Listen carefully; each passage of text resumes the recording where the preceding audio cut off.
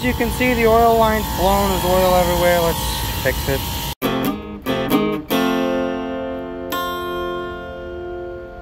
So first up, we're just going to turn off the rack. So turn off the toggle switches, the compressors, just shut them down. You can hear it squirting out, okay? So now what we're going to do is we're going to take off all these caps, and we're going to we're going to take off all these caps and we're going to isolate it. Actually, we're going to isolate it over here first, because it's kind of, you know, somewhat of a high stress situation, you could say. You know, the whole like $100,000 worth of product on the system and blah blah blah, and the manager's all like, hey, don't do that. Yeah, anyway, close the service valve. So that's the oil reservoir right there. Goes down the oil filter, comes out, goes down, and goes all the way down to the other, you know, oil pot. So what we're going to do is we isolated it on one side, so that's the in. Now this is the out, the out, the out, the out. So we're going to isolate it on each out. Okay, you can see all 4 oil lines are now isolated. So it's isolated on the in, isolated on the out. So unfortunately, you know, we don't need to pump it down or nothing, because all the oil, all the pressure is already bled off. So we're gonna crimp this and braze it and shut down the compressor. Okay, so I isolated the suction and the discharge. So this compressor is isolated, oil, suction, discharge, isolated. Really quick, just wanted to mention, when I was isolating the compressor, I forgot to show. So you gotta isolate suction, the discharge, and then this is actually the on-demand cooling right here, the vapor injection or liquid injection, depending on what it is. And I just wanted to clarify that, because I have the tendency to use the wrong words for things. I know I do.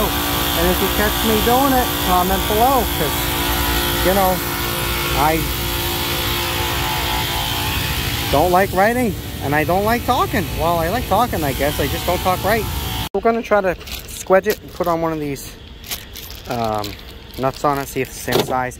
If it's not, then we're just going to have to braze it and come back another day. Okay, so real quick, I'm just going to go over. So I wanted to get more footage of it, but my phone died. So anyway, so basically I used a pair of pipe cutters, cut out the old one. Okay, and then I flare tool, just, you know, normal flare tool off the internet. Just use the flare tool to flare it, put on a flare nut, tightened it in there. Okay, so this is one that I got off of a, you know, like a mini split thing. We do mini splits sometimes on the occasion. And so you can see, you probably could have got away with, if you could have popped this guy out, you maybe could have used the same nut. But I don't know if I wanted to try to re-thread it on, because I was like, well, let's say this could be destroyed, or it could be this.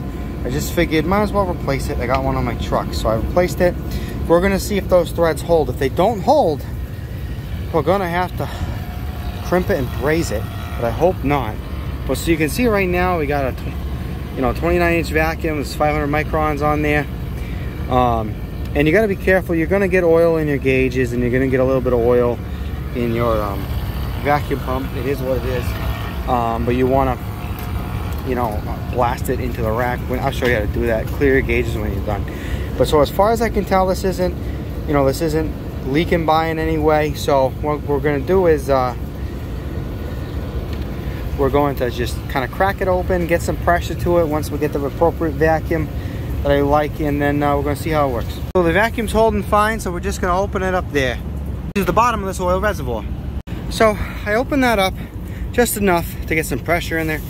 I let the pressure settle, because in an oil system, when you're holding the vacuum or putting pressure, all the oil like settles. So, you know, it kind of like, I don't know if that makes any sense, but it will take a bit for it to reach the pressure it's actually at. So if you look at there, no leaks. No leaks. So, you know, this is generally 20 above suction. So it's at 50 right now. Well, 30 right now. So suction's about 20. So, yeah, we're pretty much as high pressure as we're going to really be. I mean, it's going to, I think it might get close to 50 sometimes. This rack might be a little bit more aggressive. But, yeah, no leaks on there. So we're just going to open it up. It's all open, just kind of leak checking again. Nothing there. Now, I'm also just thought I would note I'm going to have to come back tomorrow and add another couple of gallons to the rack So I'll probably look at, you know, typically on those tags it'll have how much oil your rack needs, like how many gallons, somewhere written on here. You know, whether it took 2 gallons or 5 gallons or whatever, and you gotta kind of add it. But anyway, so we're gonna open all these up, and I'm also gonna unisolate the compressor. So the reason I isolated it was because I thought there was nothing else I could do. I thought I was just gonna be brazing it, and I was just gonna braze that guy, crimp it off, and then come back another day.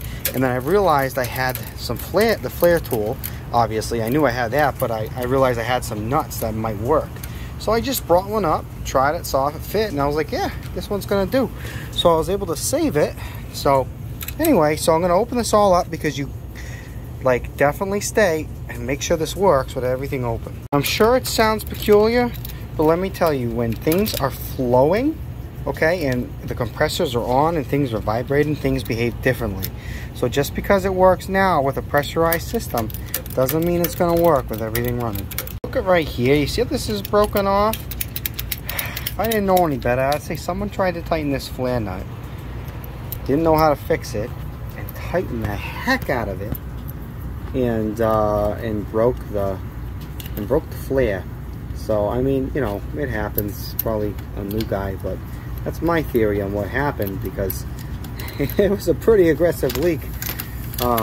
But so now I'm unisolating this compressor, and I'm gonna open it up to the system, and we'll stage everything on. Also make sure to unisolate, you know, the liquid side and the suction. Okay, real quick, just a brief overview what's going on. So I just, you know, take a break so I understand what I'm doing. So first off, I valved it off over here. So we got the oil filter just above the oil filter, right? We have this pressure that's coming in there, you know, let's say 50 psi from the oil reservoir up there, right? There's this valve right here. I said, okay, valved it off. Now this 50 psi cannot go in there. Now if we follow this line of the compressors, we have all these lines that go into each compressor, all right? I valved it off there, there, there, and there. So every single compressor is now isolated. That means the oil cannot get to the compressor.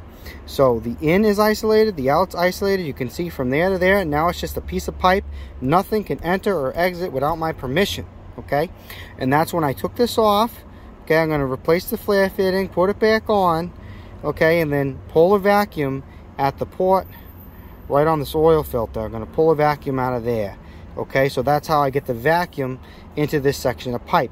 Now when I isolate the compressor, I isolate the oil, the discharge, the suction, and the demand cooling. Why? Because now this compressor is completely isolated from the rack.